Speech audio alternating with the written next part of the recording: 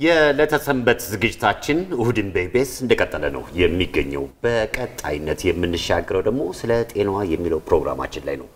የምንሻገረው። በርከት ያሉ ጤና ነክ ሐሳቦች የህክምና አይነቶች መረጃዎች ይቀርቡበታል ብዙዎችም ተጠቃሚ እንደሆኑበት እናምናለን ምክንያቱም ሁሉ ጊዜ ይሄ ዝግጅት ከተላለፈ በኋላ እዚህ የሚመጡ ባለሙያዎችን የሚጠይቁ ሰዎች በርከት ያሉ ናቸው ብዙዎቹም እኛን ይጠይቁናል እኛም ደግሞ ወደዚህ መርጠን ስናመጣ ብዙ ሰዎችን ሊጠቅም የሚችል ቢታይ መልካም የሆነ አይነት ሂደት የጤና የመጠበቂያ መንገድ ህክምና ዛሬ አኩፓንቸር ወይም የደረቅ መርፌ ህክምና ይመስለኛል የሚሉታል በባለሙያ አኩፓንቸር ይሉታል እስቲ ባለሙያ አስተዋቂና እንግዲህ ከሷ ደግሞ አንደበት ምን እንደምትለን እንስማ እሺ ዶክተር ሰብለ ተስፋዬ ጓንደና መጣሽ ጓንደና ቆያችሁኝ ከየት ነው የመጣው ከአይሲኤምሲ ሆስፒታል ነው ሙያዬ አኩፓንቸሪስት ኤንድ ኸርባሊስት ነው የሚባለው የቻይና ህክምና ነው ሙሉ እና አንዱ ከዛ ውስጥ አንዱ ትልቁ ዘርፍ አኩፓንቸር ወይ ደግሞ በተለምዶኛ ሀገር ደረቅ መርፌ ይባላል እስቲ አኩፓንቸር ወይም ደግሞ ደረቅ መርፌ ምንድነው ለምን አይነት ሰዎች ነው በራሱ ምን አይነት ህክምና ነው የሚለውን ብንጀምር ኦኬ ያው የ2000 ዓመት እድሜ ያለው ህክምና ነው ዛሬ የምናየውን ቴክኖሎጂ ድሮ አልነበረም ዛሬ ግን ያው ቴክኖሎጂው ይተራቆ መጣና ያው አንደኛው ትልቁ አኩፓንቸር ሲባል ስታስብ መጀመሪያ የሚመጣል ያው መርፌው ነው መርፌው ግን በጣም ከጸጉር ዘለላ የቀጠነ መርፌ ነው የተለያየ ሳይዝ አለው ውፍረትም የተለያየና እንደ በሽተኛው ውፍረት ሴንሲቲቭነስ ክሮኒክ ምንለው የቆየ ፔሸንት አለ የቆየበት ፔሸንት አለ አኪዩት ምንለው ደግሞ ወዲያው ነው አሁን ያመመው ፔሸንት አለና እንደ እመሙና እንደ አይነቱ የተለያየ ኒድሎች ዋናው የምንጠቀምበት ነው ሌላው ደግሞ ያው እሱም አንድ ቴክኖሎጂ የፈጠረው ነው ኤሌክትሮ አኩፓንቸር ይባላል ድሮ አንዴ ኒድል ከተደረገ በኋላ አኪሙ እየሄደ ማኒፑሌት ያደርጋል ደግሞ የተለያየ እንትን ያንቀሳቀሰው ነበርና አሁን ግን ያንን ሌበር ለመቀነስ ቴክኖሎጂ ፈጥሮ ኤሌክትሮ አኩፓንቸር የሚል እንትን አለ ማሽን አለ እሱን እንጠቀማለን ሌላኛው ደግሞ ይሄ ሙቀት ነው ከኸርባል ነው የሚሰራው ሞክሲቡሽን ይባላል የተለያዩ ፓርት እንደ በሽታው አይነት ሎኩሰን እንዲሞቅና አድርገዋለን ማለት ነው ሌላኛው ደግሞ ያው ብዙ ሰው ያቋል በያስባለው በተለይ በርሜ ገፉ ሰዎች ሲመጡ እንዴ ይሄማ ድሮና አቋለን ይሉኛልና ዋግምት ይባላል ካፒንግ ነው ፋየር ካፒንግ የሚባል አለ እሳት አንድደን እንጠቀመው አለ ስላይዲንግ ካፒንግ አለ ስላይዲንግ ደግሞ የተለያዩ ኸርባል እንትኖች አሉ እሱን በመጠቀም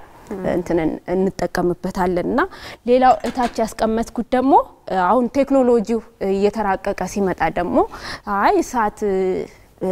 ማይገባበት ቦታ ሊሆን ይችላል ፔሸንቱን ኮምፎርቴብል ላይሆን ይችላል ብለን ካሰብን ደግሞ ሳክሽን ካምፕ የሚባል አለ ፕሬሸር ተጠቅመን ምንጠቀምበት አለ እና ዋናዎቹ እነዚህ ናቸው በመርፌ የሚሰጥ ህክምና ስንል እንግዲህ የቆዳችን የትኛው ድረስ በመግባት ምን አይነት ህክምና ነው አሁን አንዳንዱ የጤና እክል ውስጥ ድረስ ዘለቅ ያለ ነገር ነው ግን ይሄኛው ግን በጣም ቅርብ ቦታ ላይ ነው ምን ያህል ድረስ ይገባል ዲፔንድስ እንደ ቦታው ነው አሁን ለምሳሌ ፊት አካባቢ ሱፐርፊሻል ነው የምንጠቀመውና ዴብዙ እንደ ቦታው ነው የሚወሰነው እንደ መቀመጫ አካባቢ ታፋ አካባቢ ደግሞ ኦፈር ያለ ቦታ ስንጠቀም ደግሞ ሲጀመር መርፌው ረዘም ይላል እና እንደ ቦታው ነው የሚወሰነው አንዳንድ ቦታዎች አሉ ነርቮች አሉ የደም ስሮች አሉ እና በቀላሉም ታገኛቸዋለሽ ፔሸንቱም ታካሚውም ሴንሲቲቭ ሊሆን ይችላል እና አንደኛው ቦታው ነው የሚወስነው ምን ያህል የሚለው ነገር ማለት ነው ስለዚህ ነርቮቹን ወይም የደም ስሮችን በማነቃቃት ነው ህክምና የሚሰጠው ማለት ነው አንዱ መላምት እንደሱ ነው ግን ሁሉንም በዛ ብቻ መገደብ አይቻልም ሰውነታችን እንደ ሲስተም ነው የሚሰራው ብዙም ጊዜ ከዌስተርን ሜዲሲን ከምዕራቡ ሜዲሲን የሚለየ ምንድነው ሰውን ምናይበት ራሱ እይታ ቻይኒዝ ሜዲካል ሲስተም ኮምፕሊትሊ የተለየ ነው እና አንድ የቻይና አካሚ ሲያስበው አንድን ሲስተም ብቻ አይደለም የሚያስበው ሰውነታችን እንደ ስፔር ፓርት አይሰራም ይሄንን ልስራ ስትል እስቲ ጉበትን ላስብ እስቲ ጨጓራ ላስብ እስቲ ደም ስር ላስብ ብቻ አይደለም እትዩ ሰውነታችን እንደ ሰውነት እንዴት ነው አብሮ የሚሰራው ነውና አንድ ሲንግል ኒድል እንትን ኢንሰርት ስናደርግ በሰውነታችን ብዙ ቼንጆች ነው የሚመጡት አንድ የነርቭ ሲስተም ለውጦች ይመጣሉ ሁለተኛ ኢሚዩኒቲ ሲስተም አለ ኢንዶክራይን ደግሞ ወይ ደግሞ ቅመሙ ዋናው የሆርሞን ሲስተም ሁሉንም ለውጥ ያመጣልና ለዚህ ነው አንዳንዴ ኮምፕሌክስ የሆኑ ችግሮች ሲመጡብን አሴሆል ነው አይተን ፕሪስክሪፕሽን ወይ ፖይንት ፕሪስክሪፕሽን የምንሰጠው ማለት ነው ያው ሰው ብዙን ጊዜ ከነርቭ ጋር ነው አኩፓንቸርን ሲያስቡልኝ ከነርቭ ጋር ነው ያው ስላልተዋወቀ ነው ትልቁ እንትንና ያው ችግሩንም ስናወራ በዛው እናወራለን ማለት ነው አሁን በአገራችን እየተለመደ የመጣ ነው ይሄ መሳሪያ እና በተለይ ምን አይነት በሽተኞች ምን አይነት በህመም የተጠቁ ሰዎች ናቸው እናንተ ጋር ይመጡት ብዙን ጊዜ ከጀርባ ጋር የተያዘ ከነርቭ ጋር ኬዞች ባጠቃላይ የአንገት ህመም ሊሆን ይችላል የወገብ የዲስክ መንሸራተት ሊሆን ይችላል ካርፐንታናል ምንለው የመገጣጠሚያ ችግር ሊሆን ይችላልና ማጆሪቲው የሚያቀው ከነርቭ ጋር የተያዘ ነው በተለያየ የጤና እክል ምክንያት በርከት ያሉ መድኃኒቶችን የሚወስዱ ሰዎች የጎንዮሽ ጉዳት እንዳይገጥማቸው ያው ለመቀነስ ሜዲኬሽኑን ለመቀነስ ሎንግ ተርም የሆነ አኩፓንቸር አሰወልነስ እየወሰዱ እንትን ይላል ሲመዳይቱን የሚወስዳሉ ማለት ነው ያ መድኃኒታቸው ግዴታ ነው ግዴታ ነው ጉዳቱን መቀነስ ነው መቀነስ ላይ ነው የሚሰራው እሺ እንግዲህ የተከታታይ ጊዜ ህክምና ነው በአንድ ጊዜ የሚደረግ ነገር አይደለም ከስንት እስከ ስንት ጊዜ እንደው በአማካይ በተወሰኑ የህመም አይነቶች ላይ ማንሳት ከቻለን ኦኬ እንደ ህመሙ ይለያያል ብዙን ጊዜ ከሀገራችን ከተነሳን ብዙን ጊዜ እኔ ጋር የሚመጡት ሰዎች ያው ከነርቭ ኬዝ ጋር የተያያዘ ነው ግን የነርቭ ኬዝም ቢሆን ክሮኒክ ነው የቆየ ነው ወይ አኪዩት ነው የሚለው ነገር እናያለን ያንን ካወቅን በኋላ ነው እንትን ምንወስነው ፕላስ ደግሞ ችግሩ ራሱ ምንድነው ስትራክቸራል በሰውነት ለውጥ ካለ ለረጅም ጊዜ እንዲጠቀሙ ነው የምናደርጋቸው ግን ወዲያው ነው አሁን ለምሳሌ እቃ ሲያነሳ እንበልና ዲስክ መንሸራተት አጋጠመው ብንል ያ ሰው ሚኒመም 3 ሳምንት ከተንትን ካለ ኮምፕሊትሊ ወደ ቦታው ለመመለስ እንችላለን ከኤክሰርሳይስም ጭምር ማለት ነው አንድ ነገር ብቻ አይደለም የምንጠቀመው ነገር ግን ሌላ ችግሮች አሉ ክሮኒክ የሆኑ ኬዞች ምንም ብናደር ኮምፕሊትሊ ማለወጠን ናቸው ስለዚህ በውጭ ሀገር ምን እንላለን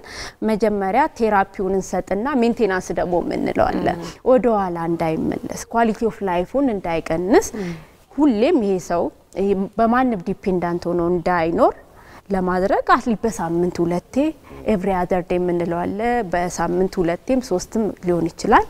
ከፈለገ በሳምንት አንድ ያርጎ ፎሬቨርም ሊሆን ይችላል አንድ በጎ ፈቃደኛ ሆኖ እዚህ ጋር የሷ ደንበኛ የነበሩ አንድ ሰው መጥተዋል ስለሳቸውና አንሳና ከሳቸው ጋር ህክምናው ሲደረግ ማየት አልቸኮልኩም እንዴ ኦኬ ፋዘርን የተዋወቅኳቸው እንግዲህ በጣም ዲፕረስድ ነው እና በጣም በሚገርም ሁኔታ ካስገረመኝ አንዱ ቶሎ ሪስፖንድ ካደረጉ ፔሸንት ታካሚዎች አንዳች ናቸውና የወገብ ችግር አለባቸውና መጀመሪያ ስትሬት ለ3 ሳምንት ነው ትሪትመንቱን እንትን ያሉት ከዛ በኋላ ግን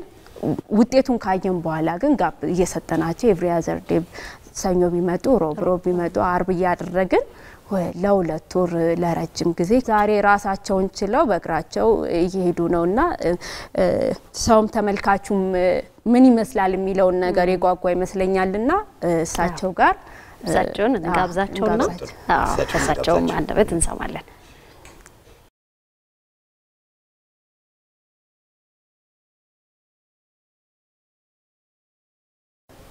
እሺ በጎ ፈቃደኛ ሆነው ስለመጡ ወደ ስቱዲዮአችን እናመሰግናለን ዶክተር ሰብለ የነገረችን ነበር እንዴት ነበር መጀመሪያ ሲሄዱ ተቸግሬ በቃ ኦፕራሲዮን ተናለተ ብዬ የነርቭ ኬዝ አይ ኦፕራሲዮንማ ለመሆን ፈቃደኛ አይደለም ማልኩ ፈራውና ከዚያ ቤት ቁጭ ብዬ በቃ በጣም ተስፋ ቆርጬ ባለውበት ሰዓት የሆነ ዘመድ አለኝ ደውልና እንደኔ ዳኑ ሲዲዮ ነገሩት እንደዚህ ህክምና አለ ብሎ ነገረኝ ዶክተር ሰውላ ጋር ሄርኩኝ በስትሬቸር ነበር የገባሁት ምግብ ራሴ እንኳን መብላት አልችልም በቃ ቤተሰብ ልጆች ናቸው ባለቤቴ ነበር የምታጎርሰኝ ልብስ መልበስ አልችልም ሽንት ቤት መሄድ አልችልም ተደግፌ ነበር በስቃይምና እንደገና ደግሞ አንሶላ ራሱ እግሬን አይነካውም ነበር እንዲ ላንሶላው እንዳጎበር ተሰርቶ ነበር የምተኛው እና ከላይ ላይ ውሃ በፎጣ የነከርኩ ነበር ስሰቃየ ነበር ተነገረኝና ሄድኩኝ ልክ 5 ቀን አፋክቸሩ እንደወሰድኩኝ በቃ ያ ላይ የሚነደው ሰዓት ለቀቀኝ ያ የሚያቃጥለኝ ከዛ ብርልስ ተደልድሎ መኪና ላይ ተንቸ ነበር የሚሄደው እንደገና ደግሞ በ10 ቀን ደግሞ ቁጭ ብዬ መኪና ላይ መሄድ ጀመርኩ ከዛ ያልኩ ይሄ ግራግሪ ጭራሽ አይንቀሳቀስም ድንጋይ ነበር እግዚአብሔር ይመስገን እሷን እግዚአብሔር አጋጠመኝ ይሄው እስከዛሬ ለዚህ በቃው እና በጣም የሚገርም መዳይ ነው እኔ አፕዋክቸር በእውነቱ እኔ ሌሎቹ እንዴት ወደዚህ እንዳላኩን ራሱ ለኔ ትልቅ ጥያቄ ነው በእውነቱ ቀስ በቀስ ወደ ነበረበት ይመለሳል ልክ እንደሌላው መድኃኒት በአንድ ጊዜ ያድነውትም ሌላው መድኃኒት አሁን ለጊዜ አስታግስና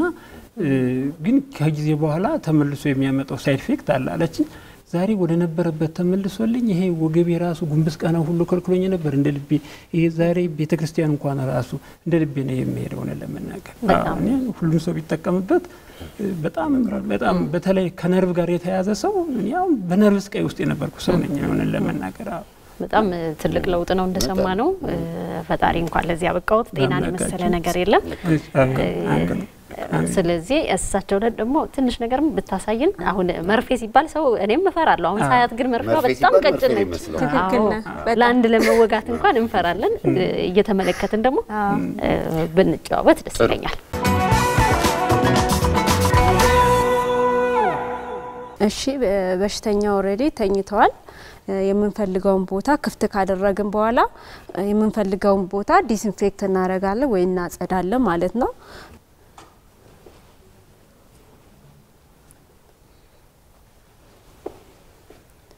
አሁን ሱ ምን አይነት ደረቅ መርፌ ነው የሚባለው ከስቲል ነው የሚሰራው በጋማሬ እንትን ኤክስሬይ እንትን ያለ ነው ዲስኢንፌክት የሆነ ነው ለያንዳንዱ ታካሚ አዲስ እንትን ነው የምንከፍተው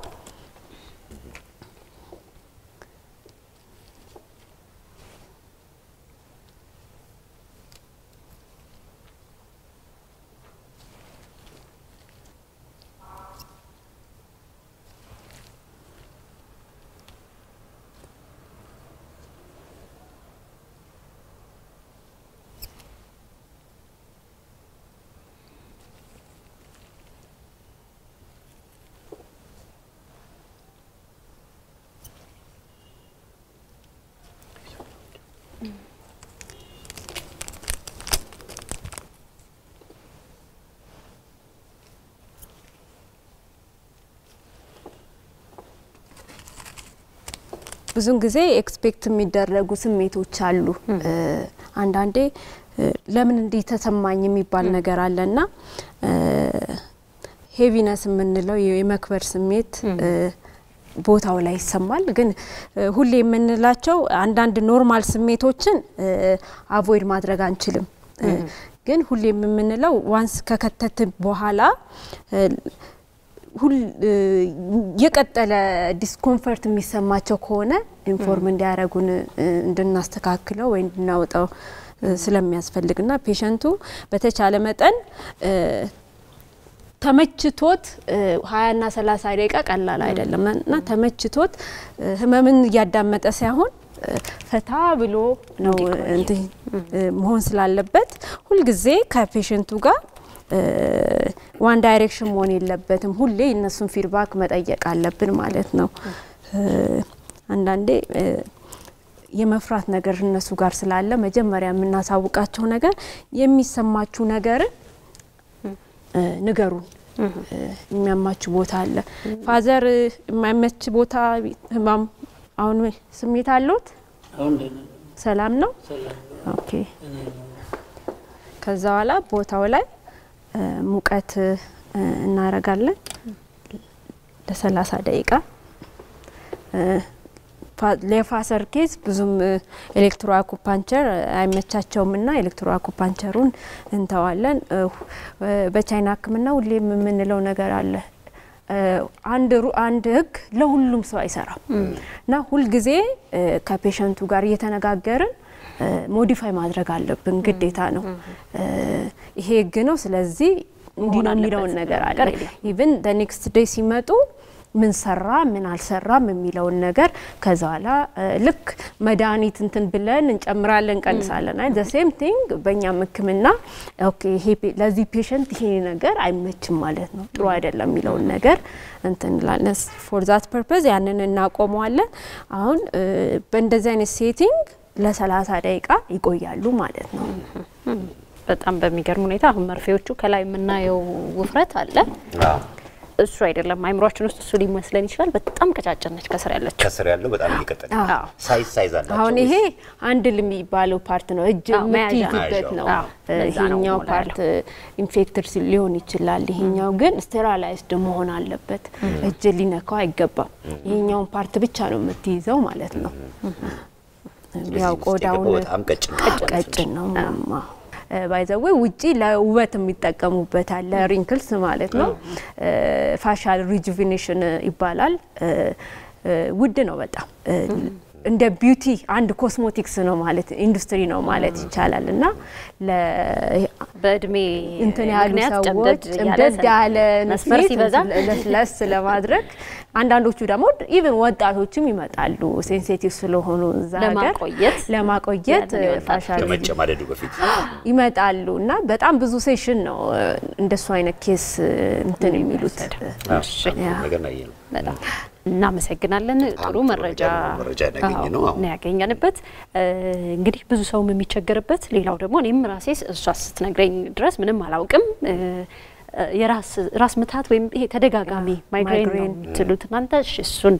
ላይም ደግሞ ህክምና በዚህ በደረቅ መርፌ መስጠት ይቻላል ብላናለችና ስለዚህ እሱን ደግሞ እንመለከታለን በዚህ ሁኔታ ጤናችንን የምንጠብቅበት አንድ አማራጭ ያሳየናችሁ በጣም ጥሩ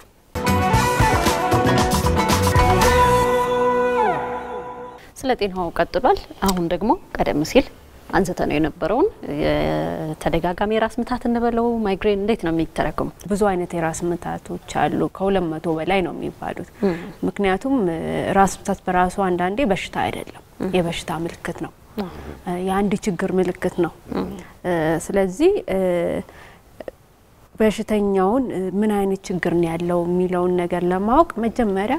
በጣም ቶሮ የሆነ ዲቴል የሆነ ዝርዝር የሆነ የጤና መረጃ ነው ከበሽተኛው ምን ጠይቀው ማለት ነውና ማይግሬን የሚያስብሉ ምልክቶች አሉ እነዛ ምልክቶችን ካየን በኋላ ነው ይሄ ማይግሬን ነው የሚለው ነገር የምንወስነው ማለት ነው አንድ በሽተኛ መጥቶ ማይግሬን አለብኝ ሲባል ቀጥታ ወደ አኩፓንቸር አይደለም እንትን ምንለው አንደኛ ነገር በጣም ዲቴል የሆነ ኢንፎርሜሽን እንትን እንላለን ምክንያቱም እንዳልኩሽ መንስኤው በጣም ብዙ ስለሆነ ስሙ ማይግሬን እንበለው እንጂ ማለት ነው ኒውትሪሽን እጥረቶች ሊሆኑ ይችላሉ ስለዚህ ፎከስ የምናደርገው ምን ላይ ነው ኒውትሪሽን ነው ሁለት ነገር አለ የሰውን ኳሊቲ ኦፍ ላይፍን ማስተካከል አለ ኢን ዘ ሚን ታይም ደግሞ ምንድነው ምክንያቱ የሚለው ላይ አብረን እንሰራለን ማለት ነው ማይግሬን የተለያየ ቦታ ነው አለ የሚሉት አንዳንዶቹ ፊት ለፊት ላይ ነው የሚሉት ነገር አለ አንዳንዱ ጎን ላይ የሚሉት አለ አንዳንዱ አናት ላይ የሚሉት ነገሮች አሉና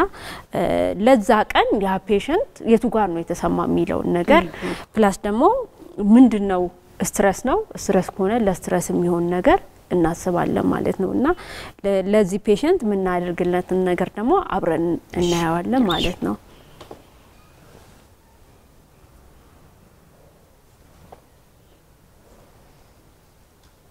ምንም እንኳን አንዳንድ ስሜቶች በአንድ ሳይድ ቢሆኑ ሁለቱንም ሳይድ አንዴ በዛ አንዴ በዚህ ስለሚመጣ ሁለቱንም ነው ተነምነለውና ትሪት ምናደርገው ስለዚህ ሁሉ ጊዜ በአንድ አይነት ሳይድ ብቻ አይደለም አይመጣም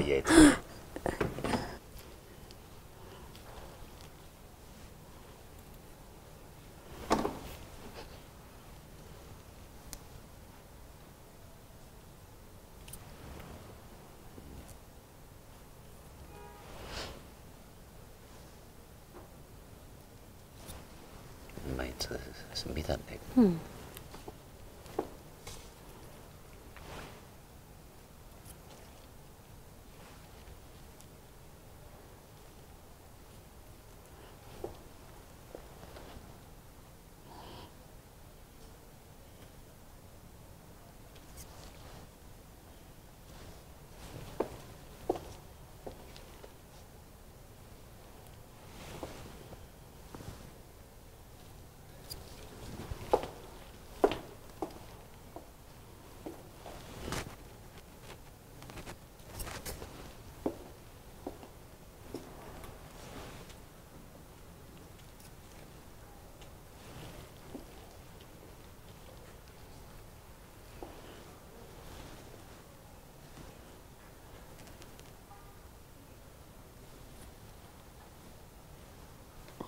መርፌዎቻችንን አስገብተን ጨርሰናል። ያው ምን ያህል ደቂቃ ነው እንደዚህ ሆኖ መቆየት? ለ30 ደቂቃ ጸጥ ባለ ሩም ውስጥ እንተዋዋለን ማለት ነው። ሙቀት ማለት ተቀም ለዚህ ብዙም ለዚህ የውስጥ ችግር ስለሆነ እንትኑ ሙቀት አናስፈልገው። በምን ያህል ጊዜ በቂ ሊሆን ይችላል? ብዙን ጊዜ ለአንድ ወር ነው እንትን ምንላቸው በሳምንት 2 እስከ 3 ባለው ለ3 ለ4 ሳምንት ማለት ነው እንዲመጡ እናደርጋለን። ከዛ በኋላ ውጤቱን አይተው እንዲቀጥሉ ነው እንትን ምናደርጋቸው ማለት ነው። ብዙን ጊዜ እንደው ቶሎ ሪስፖንድ የሚያደርጉት ምንድነው እንትን የቀነሰ የሚሉት ነገር አለ። የሚያቅለሸልሸኝ ነገር ቀነሰ ነው የመጀመሪያው ወደ ለውጥ ሲመጡ ማለት ነው። ሁለተኛ ነገር ደግሞ በሳምንት ይሄን ያህል ከመጣ ይሄን ያህል ነው የሚለውን ነገር ኢምፕሩቭመንቱን ይነግሩናል ማለት ነው። እየቀነሰ ማለት ነው። ይሄንን ሂደት እያየን ደስተኛ ይሁን ከመጣን በአኩፓንቸሩን ቀጥላለን። ያለው ለውጥ አጥጋቢ ካልመሰለን ደግሞ እንቀጥልና ደግሞ ኸርባል ሜዲሲን ቻይኒዝ ኸርባል ሜዲሲኖች አሉ። እነሱም ፕሪስክሪፕሽን እንሰጣቸዋለን ማለት ነው። ኒውትሪሽናል እንትኖች አሉ አድቫይዝ የምናደርጋቸው። አንዳንድ እንትኖች ማይግሬኖች ከምግብ ሴንሲቲቭነስ ኢንዱስድ የሚሆኑ አሉ።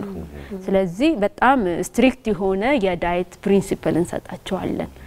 ማይግሬን ብዙ ነገር አለው፣ በጣም ብዙ ነው። ህክምናውም ብዙ ነው። እንግዲህ ስሜቶች ካሉብን እንደዚህ አይነት ማይግሬን የሚመስሉ ወይም ከዛ ጋር የተያዙ ወደ ህክምና ተቋም ሄደ መለየትና መፍትሄውንም በሂደት ነው ብቻህን የምታረገው። የጤና ባለሙያው ብቻውን የሚያደርገው ነገር አይደለም፣ ክትትል ያስፈልጋል። እናመሰግናለን ዶክተር ሰብለ፣ በጣም ብዙ መረጃ ነው ያገኘነው። እኔም እድሉን ስለሰጣችሁኝ እጅግ በጣም አመሰግናለሁ። እኛም እናመሰግናለን። ተመልካቾችም እንግዲህ ብዙ መረጃዎች እንደወሰዱበት እርግጠኛ ነኝ አይደለም? በጣም አሪፍ ነበር። ጥሩ እናመሰግናለን። ቀደም ሲል ስንከታተል የነበረው ፕሮግራም እንግዲህ ስለ ጤናው የሚለው ፕሮግራም ነበረ። በነበረ ቆይታ መረጃዎች እንዳገኛችሁበት በመተማመን ወደ ቀጣዩ ዝግጅታችን እንተላለፋለን። መልካም ጊዜ።